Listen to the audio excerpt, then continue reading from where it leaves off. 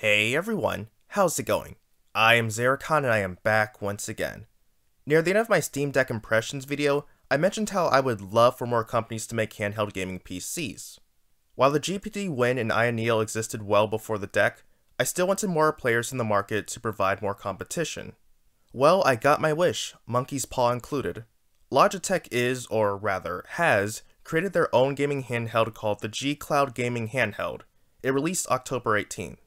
Why do I dislike this product? Well, as the name implies, this is a streaming device. This isn't like the Win, Neo, or Deck where you can play the games in your library whenever you want, wherever you want.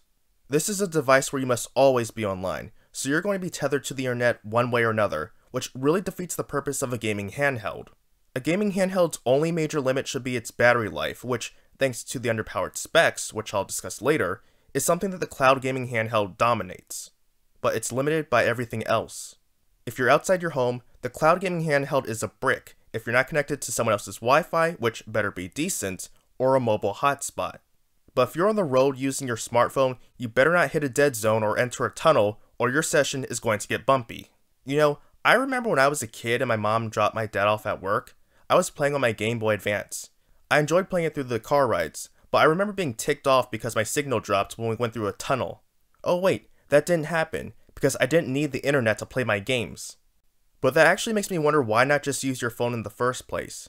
I called it a gaming PC, but the cloud gaming handheld, and I really wish this thing had a shorter name, is really just a tablet running Android.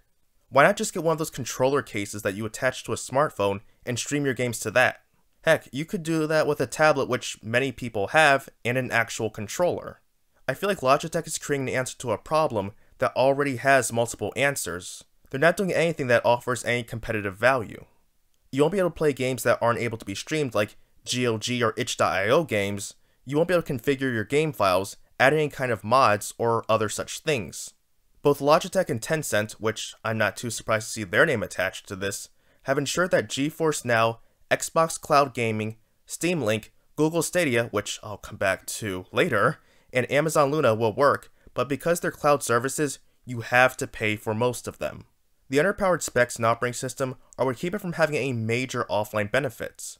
Because it's running Android, you won't be able to download a game onto the storage and play it later when you want to.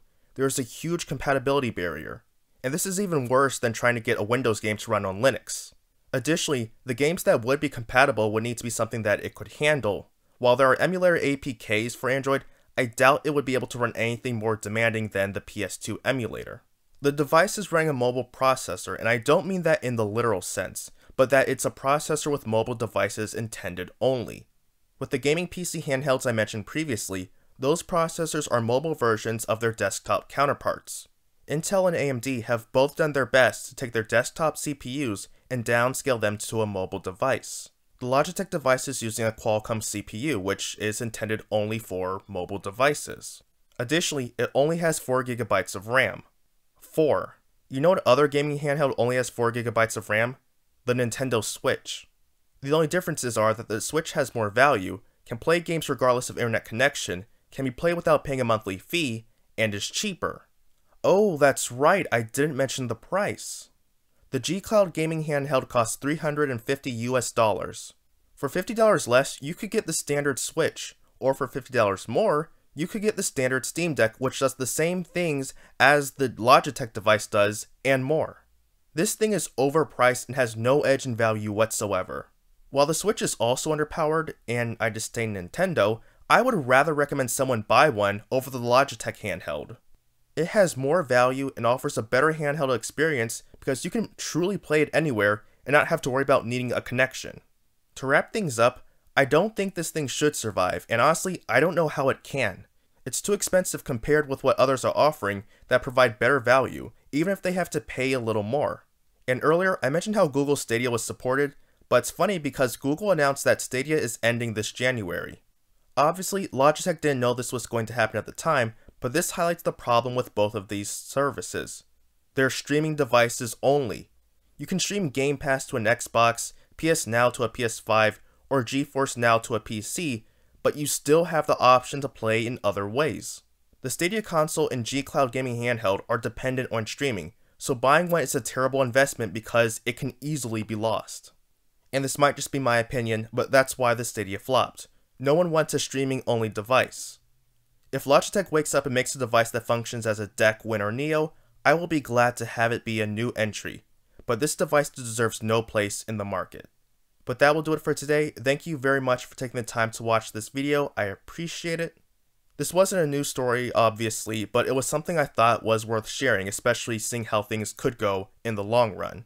Learning about this later almost makes me wish I was back on Twitter, but it's what it is. But let me know your thoughts on this in the comments below, and let me know how long you expect the G Cloud Gaming Handheld to last. Heck, please give me a name that would be better than the current one. So, until next time everyone, I am xeracon signing off. Have a good one.